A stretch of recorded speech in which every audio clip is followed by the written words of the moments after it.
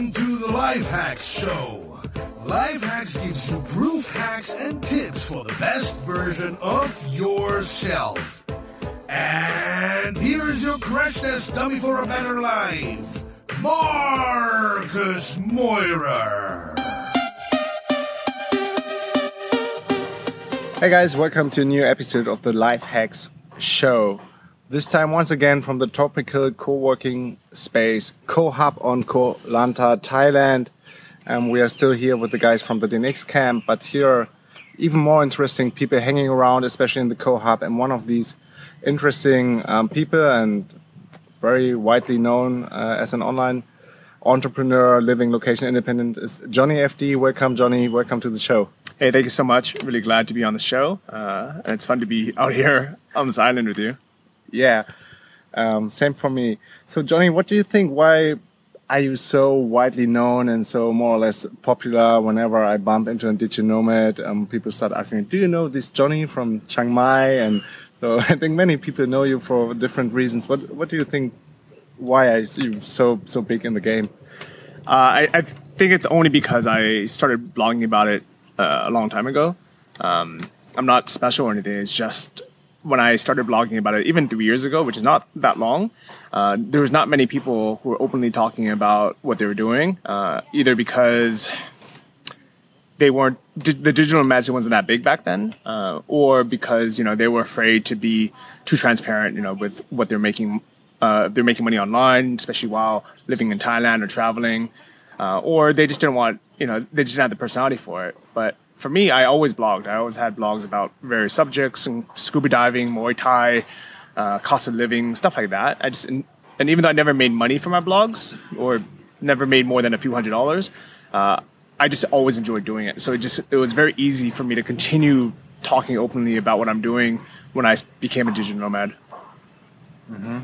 Do you think this changed somehow now as more and more people are going very public with this lifestyle and blogging about this and being very transparent? Do you think it changed, or is it just the amount of people who are doing this lifestyle now so that they are popping up more and more blogs and resources?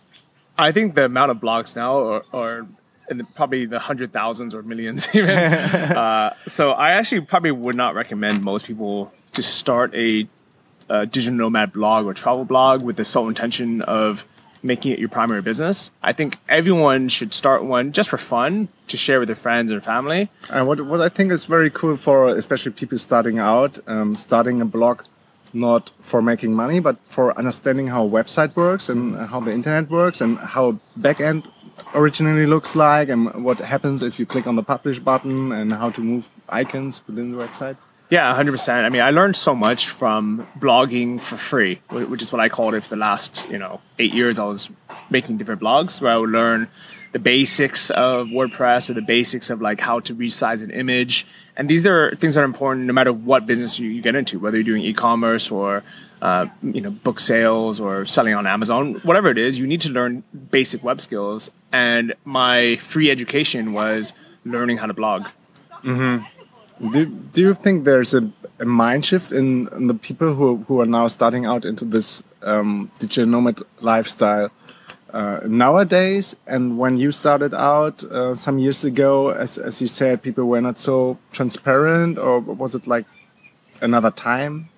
What did change since then? I think now that there are so many kind of prolific or successful digital nomads that it's kind of a cool thing to be now. Mm-hmm. So it's very easy to like jump on board and say, oh, I'm also a digital nomad. Whatever this means. Whatever it means, it has to be still defined, I think. But I think even 3 years ago, it wasn't cool. And if anything, people kind of looked down on you or they gave you a million reasons why you shouldn't be doing it. So it was almost easier just to hide. And like I lied to my parents and I said, oh, I'm coming just for 3 weeks. I'm just going to do a scuba diving course and I'm going to go home.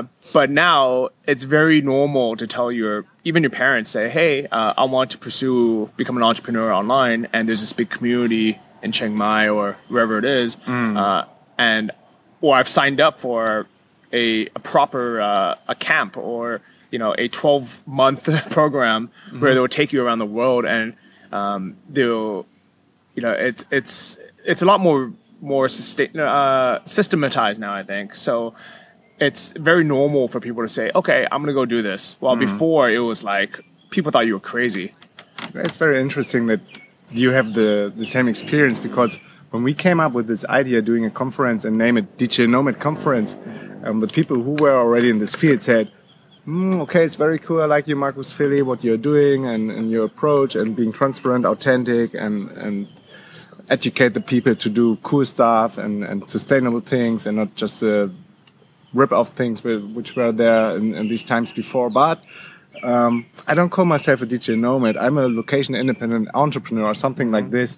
But still, I want to support you. I come on the conference. And now also these people, everybody claims very big on their website. They are the DJ Nomad #1, have been ever since in the field. But it's funny when I scroll the old emails, they say, no, don't please call me DJ Nomad. Now everybody wants to be called. But for us, it helped, on the other hand, to get the word out, because people were, the first time they were shocked a little bit, said, what are you, Marcus? But you're nomading, you don't have a proper home. And especially in Germany, it's even more negative, this term nomading or nomad itself. So it helped in a way, and then it started to catch up, and the papers understood what we were doing. In the beginning, we were on the travel pages, and then on the lifestyle pages. Now we are in the business pages.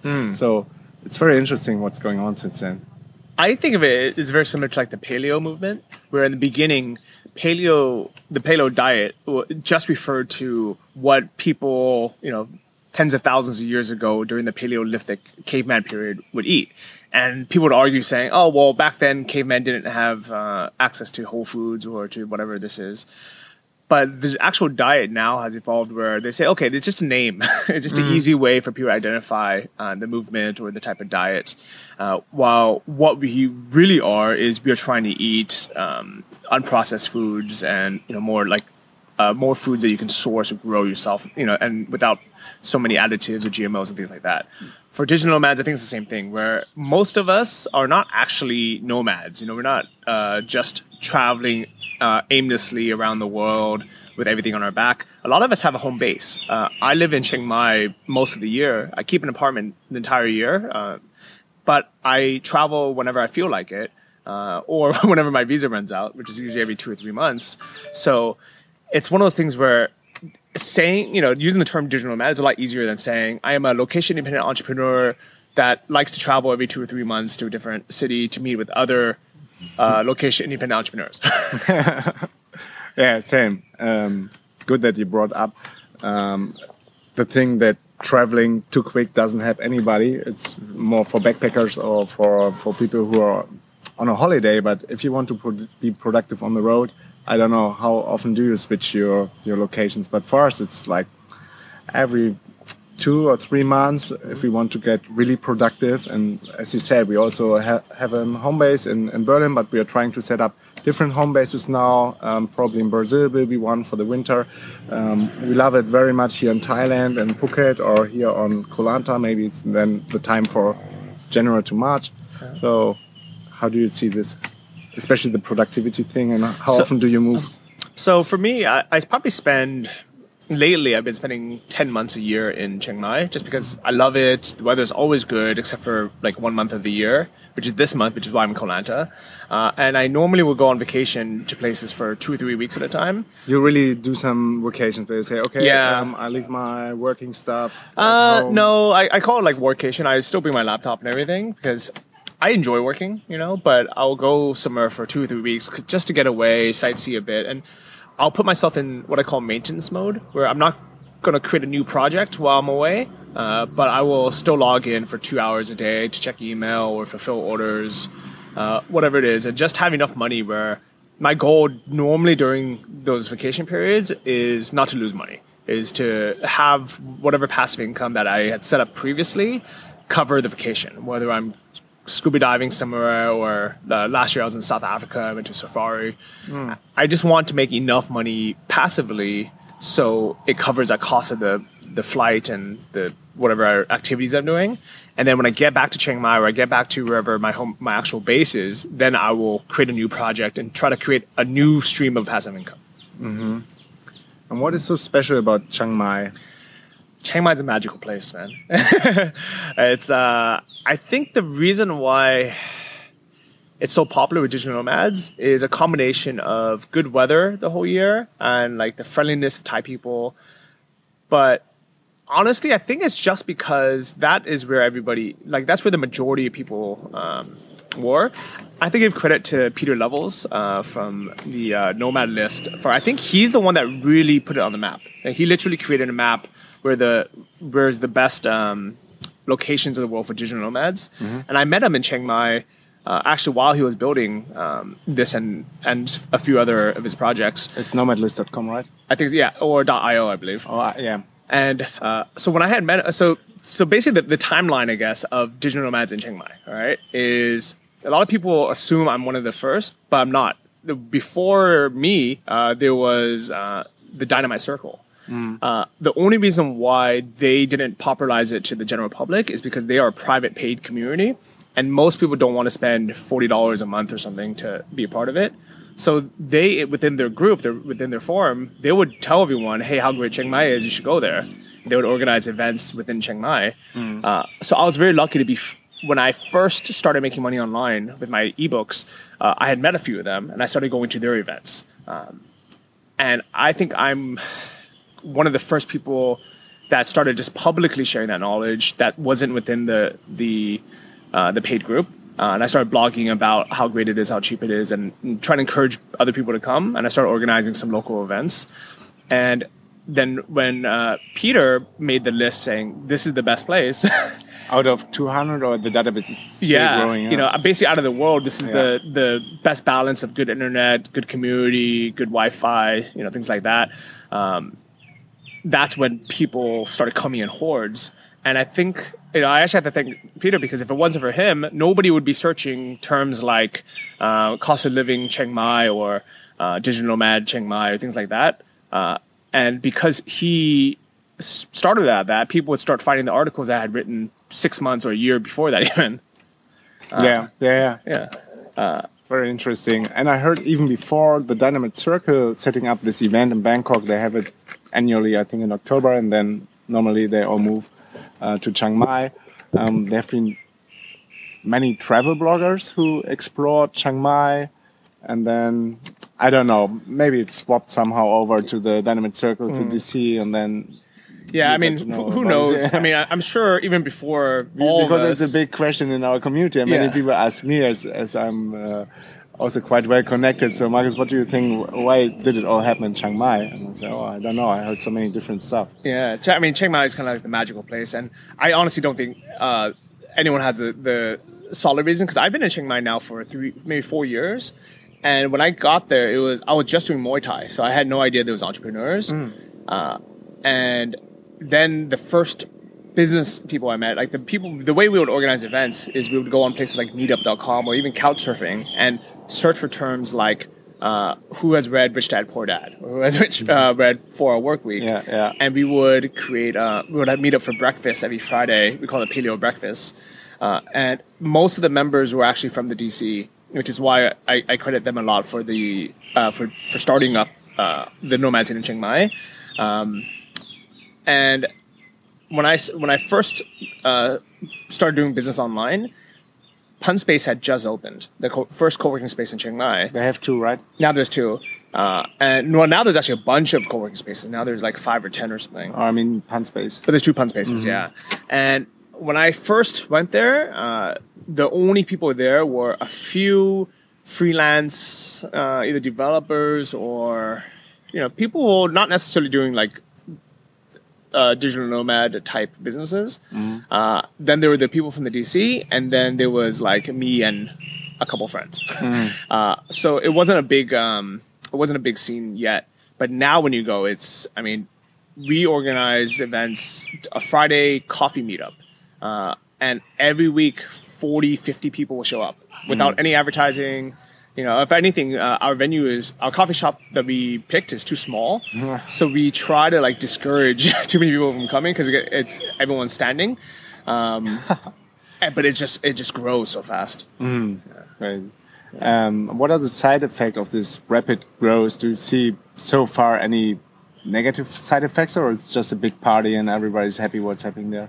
I think overall it's great. I think the only I don't personally care about this because everyone's free to do whatever they want to do. But there are some people who are very angry at the influx of digital nomads. Mainly, it's like older guys in their 40s, 50s that have like a Thai wife and kids and girlfriend, and they are the original expats. You know, they are like sometimes they're called sexpats. Yeah, you know, most of them aren't very happy in their life. Maybe they're living off retirement savings, or maybe they have, you know, they're on usually on a very tight budget, and the nomad scene actually has brought in so much money into the economy, especially certain areas like the Neiman area of Chiang Mai, which is like the cool, I guess, trendy area where all the co-working spaces and coffee shops are. And it's driven up prices, actually, because usually nomads have a bit more money to spend on apartments or on like food and, you know, or co-working spaces, things like this. So there are a few people who either have a fixed salary or are just living off of savings, that they are a bit unhappy that, you know, we're kind of gentrifying the area. And like, but to me, it's like, you know what, this is evolution, right? You know, it's not like we're kicking people out. We're bringing money in the economy, and it's developing, I would say, you know, not just the nomads itself, but there are thousands of us. So we are contributing to like spending, you know, to a kind of a type of tourist that spends more money, that wants higher end services. I think what's also, beside this aspect, very important is to say that digital nomads don't take any jobs from the local communities, as we are working worldwide in the internet, and mostly for where we come from. The clients are in the western part of the world. So we don't work as a dive instructor or at the reception of a hotel, and people could complain.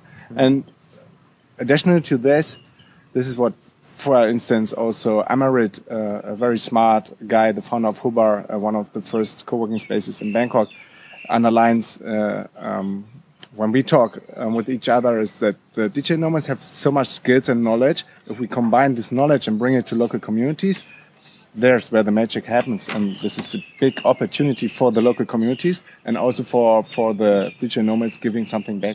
Yeah, 100%. I think if all of us had moved to, let's say, Cambodia, where it's legal, not only legal, but it's encouraged to start local businesses, we would probably actually really make a big impact on the economy by bringing local skills or using our business sense to, you know, create offline businesses.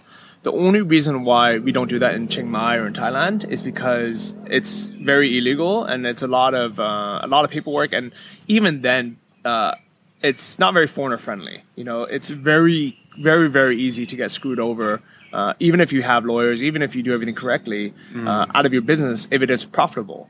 If you're not profitable and you're just getting by, nobody cares. Yeah. But as soon as you have you're making money, you will get screwed over. And this happens time and time again, which is almost a blessing. It almost kind of forces us to keep our businesses online and not even think about creating an offline business. You know, I would never ever start a business in Thailand because of this.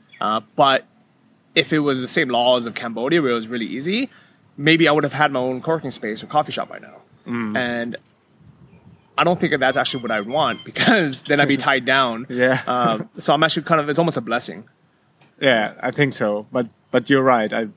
I also heard the rumor about this great NGO project which is going on here, cleaning up the beaches from Trash Hero. We participated there on Sunday, and I heard if they get too big, then the government would probably stop it, because they said, no, you're taking away the jobs from other Thai people who would be in charge to collect the trash, but they're not doing it. But it's crazy.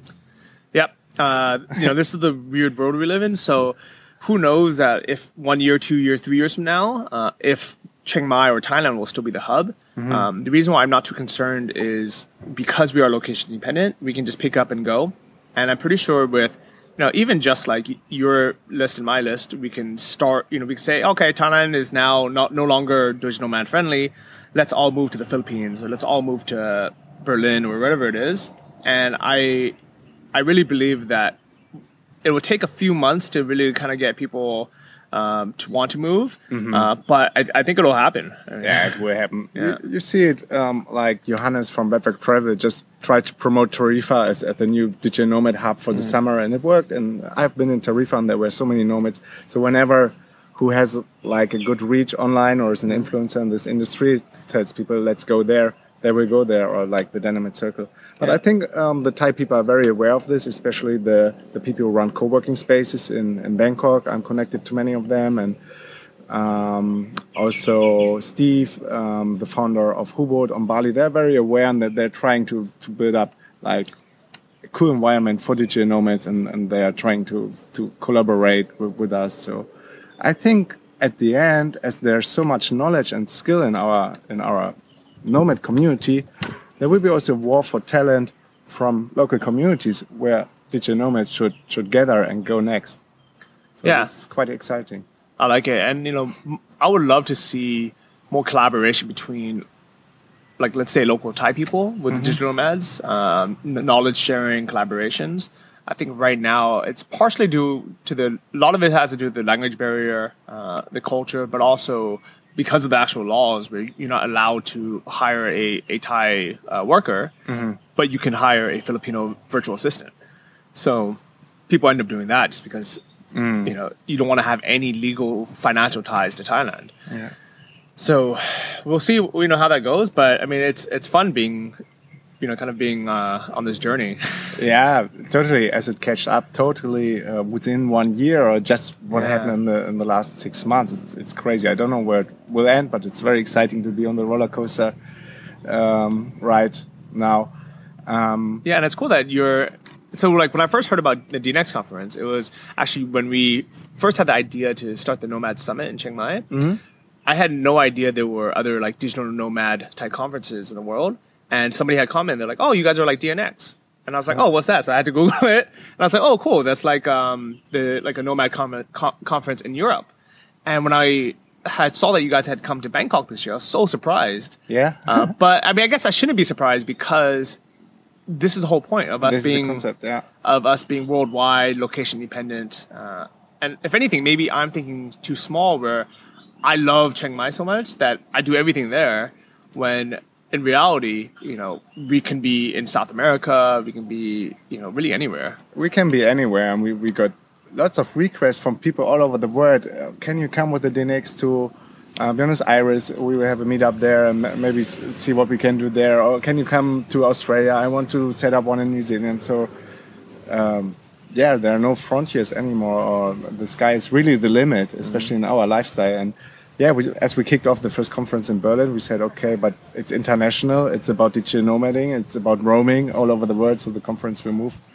But coming back to the point of connecting more with the local communities, which is also a big thing for me. And I wrote a long article about this on Medium, that digital nomads living in a bubble.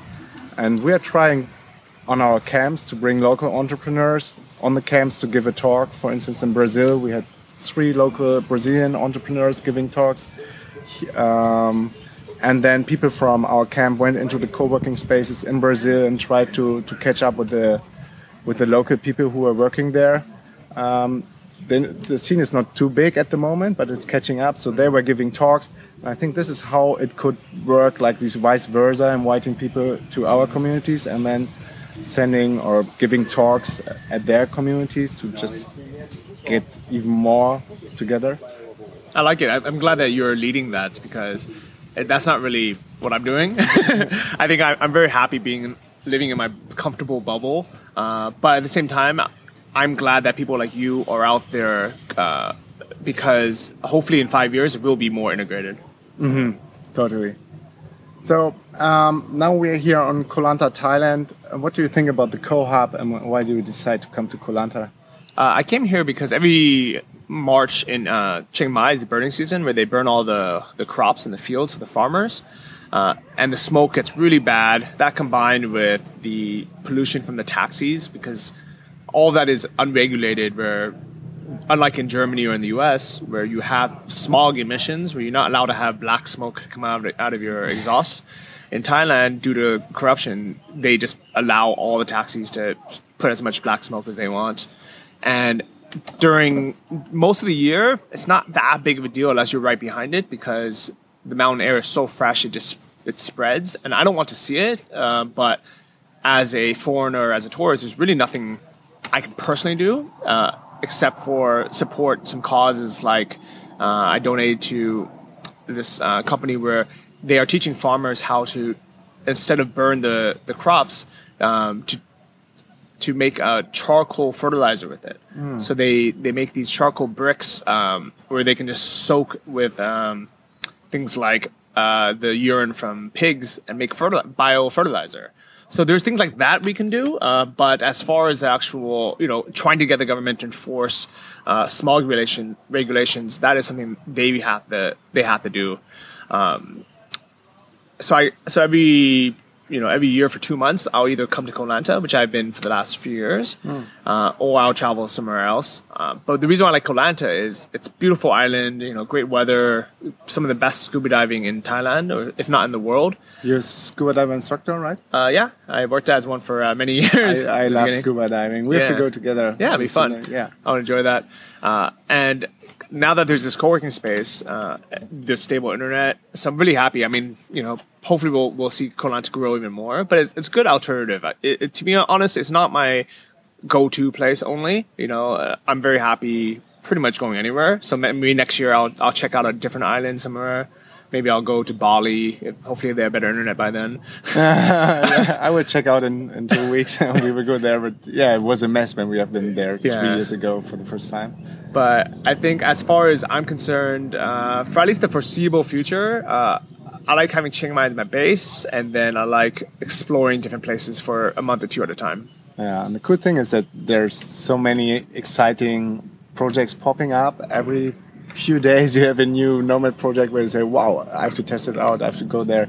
A new co-working spaces, a floating co-working boat, like this roam.co where you pay a monthly fee and can check into different locations and always meet directly your community, or just heard about this new co-working space, like really at the beachfront and Koh Phangan Beach Hub. We want to check out these. So yeah, the opportunities are unlimited, and sometimes you think, well, when do I have the time to catch up?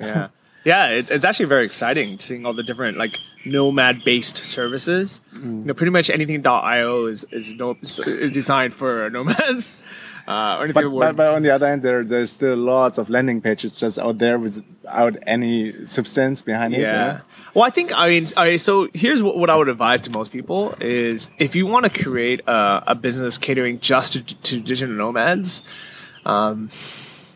make sure it's something that people are actually willing to pay for, and they're not just signing up because it has the word nomad in it. I think, because we're so excited about this movement, I will sign up for or create an account with pretty much any nomad something.io just because I'm like, oh, that's cool, it's for us.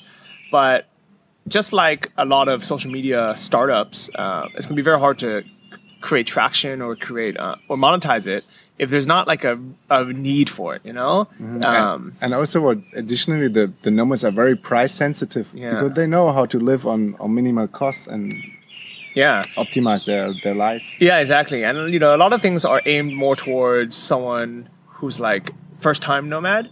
So I think a lot of these things are good services. Like if you can actually deliver a value at the end of it, like after these 30 days, you're going to have this skill or you're going to have this experience, versus let's say even like a nomad map, which I think is really cool because I would like to be able to pull up a map on my phone and see where everyone is. I probably would never pay for that because there's not really a reason to, especially once you start meeting, once you start getting plugged in or you show up at a co-working space, you meet enough people where you don't need to chat online anymore. You don't need to chat in a forum because you can just chat to the people next to you. Totally agree. Yeah. Especially these maps are nice to have, like Nomad Base, Nomad Trips, I don't know, to catch up. But whenever you go into these hubs and co-working spaces, you meet the people directly and it's way more worth. Yeah. I mean, that's the main reason why, even though I have an account on all the different Slack groups, I never check it because I probably only check it the very first day I arrive somewhere new. And then I meet people in person and then I say, okay, well, what's your WhatsApp? That is how it goes. So mainly I focus on more, I guess, even though I consider myself now a digital nomad, other people consider me a digital nomad, I focus more on location-independent businesses, mostly on building passive income businesses, is because even though that has not necessarily anything to do directly with the digital nomad community, but it's something that I think everybody can use if they want to just travel more, have more freedom. Even if you want to stay in your home country and you just don't want to be in traffic and go to work and work in a cubicle. Have the time to bring your kid to school. Yeah, pick it up. So to me, having passive income streams, especially like multiple streams, is something that I will always use, even if I stop traveling. Which I don't know if that'll ever happen, but if one day I decide I want to live on an organic farm in Texas and have 4 dogs, I would still run my online businesses because I want to have income while being able to do what I wanted to do. And did you find already the holy grail, how to set up automated passive income streams? Yeah, I mean, so the holy grail is put in whatever work is required to get it up and running. And then try to eliminate everything you don't need to do and automate or hire people to do the rest. And in the beginning, I remember the very first time I heard of the word passive income, I looked it up on like Wikipedia or something, and I saw things like book royalties or music license or software, things like that, and I automatically dismissed it, thinking, "Oh, this is not for me. I'm not a writer. I'm not a musician. I'm not a developer. I cannot do any of this." And the more I guess I actually sat down and did it, I realized, you know what? I can do anything, and everyone listening to this, you can do anything. Maybe you shouldn't first do a iOS app. Maybe that's not the first thing you should do. But I guarantee you there is something out there that you can do as long as you either take the time to learn, either take a course, read a book, or take a class. Just like, we didn't learn. I mean, we all went to school, and to learn things. I mean, we all read books. There's so much information out there now. For free or combined that's proven. In a good course. Yeah. And honestly, I used to be really cheap. I used to never want to pay for anything.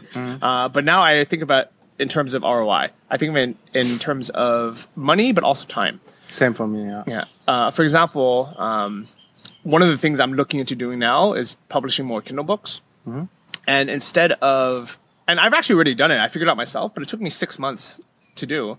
And I think I pretty much know what to do, so I can probably figure it out again on my own with free information. But I know it'll take me, let's say, an extra 2 months to do it. Or I can just pay, for a course and say, okay, let me condense this. Let me have access to the instructor and ask them questions. Let me have like a step-by-step formula. And if I can shave 1 or 2 or 3 months off of that period and start making the money faster, not only do I have a better chance of it actually being successful and not giving up halfway because it's too much work or because I get stuck somewhere, but also in those 2 months that I've saved, maybe my passive income from that would have already paid for the class. So now I'm a big believer in taking it. So I would say the magic formula is find something that you want to do.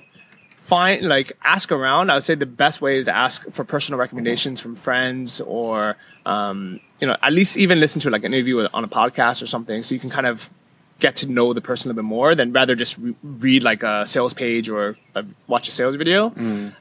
Or go into these local communities in Chiang Mai. Or ask someone in person, say, have you ever met anyone who makes money from XYZ? Do you know anyone who's taken this course and is successful?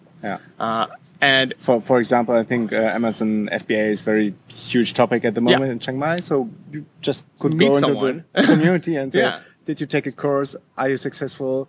Can you show me your dashboard? Maybe if you get better relationship to him.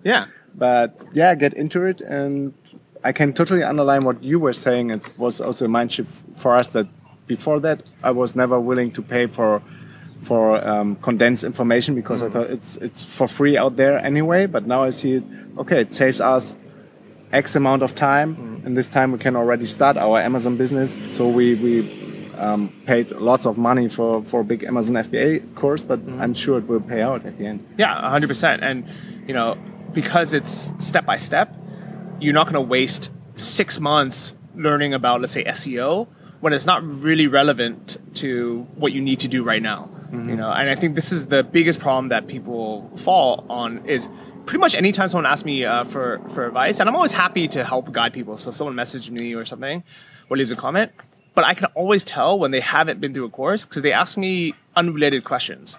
They ask me a question about something that they maybe will help after they're already making $10,000 a month, but is not necessary when they are just starting. And I'll call them out on it too. I'll say like, look, just follow a freaking step. Like you're wasting your time. And they'll say, oh no, I'm going to do it. And 6 months later, they'll message you again, saying, oh well, what about this? I'm like, what have you done in the last 6 months? How much? What was the opportunity cost in the last 6 months that you've missed out on? And I think the biggest problem with that is some of these people become very jaded, where they're like, oh, FBA doesn't work, Amazon sucks, and it's because they didn't follow through, or they only spend all the time looking for the downsides of it. And I promise you there are downsides to every business out there, every relationship out there, every TV show out there. There's downsides to everything. And if you spend every lifestyle. If you spend all of your time looking at the downsides, you will never, ever see the upsides. So pick something that works. Maybe ask 1 or 2 people in person, and as long as it works for somebody, like it's probably there's a good chance it works for you. Yeah, totally agree. How do you get structured in your work done? Do you have routines you set up over the time? Is it easy for you, or is it still a challenge, as it is for many online entrepreneurs? In the beginning, it was a big challenge because I'm a bit lazy, to be honest. I think the only reason why I'm very productive now is because I know 100% in my heart that if whatever I do is going to have a benefit in the future. Whether it's going to be, a week from now or a month from now, or maybe it takes 6 months to see the benefit. I know whatever I do is going to have some kind of benefit. So it's very easy for me to be focused. While in the beginning, let's say I was writing a blog post or uploading products to my dropshipping store. Before I made a first sale, I would think, oh, am I just wasting my time doing this? And then it's very easy to get distracted or get disheartened and not want to do it. But now that I know there is, the work that I put in is going to have some kind of reward in the future, I'm very happy to actually sit down and do it. I actually wrote on my blog, johnnyfd.com, my daily ritual. I think if you search for morning success habits or daily ritual, I basically outline exactly what I do from the moment I wake up until I go to bed. And it's pretty much the same every day, but just kind of give a brief overview of it. I like waking up pretty early, 7:30, which is not, crazy early, but I like to be one of the first ones in the office. Yeah, this is what I recognize when Philly and me arrive. We are also early birds in the space here. Normally it's empty, but there's one dedicated table. I see it's your stand. Yeah. And Johnny is there, and also on the weekends. And I think at the end, this really makes a difference. Yeah, and I just get into a routine where I say, okay, in the mornings, the first hour, I fulfill all my orders from my dropshipping store, get that out of the way. For the next hour, I check my email, and then in the afternoons, I will do creative things, either write a blog post or interview someone on the Travel Like a Boss podcast, or do something else that I really enjoy doing, because I know in the mornings I've already made all the money I need for the day. So in the afternoons I can do things that may or may not ever make me any money, but I enjoy doing. Yeah, same for me. I always start with the most important task or eat the frog, like the thing that has the most impact on your business. But in most cases, it's the thing you tend to procrastinate on. So as you have the biggest amount of headspace and willpower in the beginning of the day, where you didn't have to take too many decisions yet, always go for this most important task. And then, as you said, in the afternoon, I go more for like catching up with emails, collaborations, other things I just like to do, which may have an impact or not. Yeah, life hack is profit first. Yeah, definitely. Yeah, cool, Johnny. Thanks for your time. Thanks for chatting with you. Really appreciate it. Yeah, bitteschön. Danke sehr. And It's been fun, man. yeah, it's a good fun. And see you soon somewhere, probably in Chiang Mai. We'll come there for Yeah, sure. please do let me know. If anyone ever wants to reach out, Johnny FD. Yeah, we'll put it in the show notes. All the links we mentioned, Johnny FD and Travel Like a Boss podcast. And I'm sure you have lots of other projects. But Yeah, I mean, the blog's the easiest way to find me. Just go there. okay, let's do it. Thanks. Cool. Peace and out. See ya. Yes, yo. This was another episode of the Life Hacks Show.